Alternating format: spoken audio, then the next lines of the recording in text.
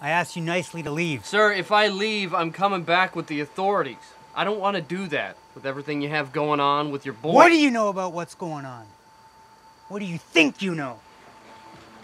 When I was 11 years old, my brother went missing. I wanted to find him.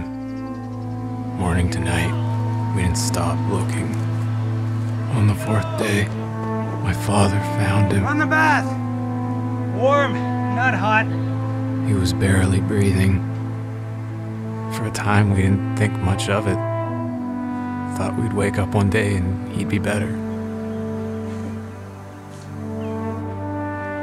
You hear that? I would see that night in my head,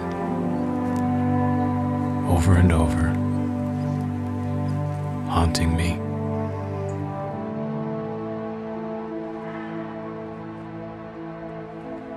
I'm sorry, Daniel.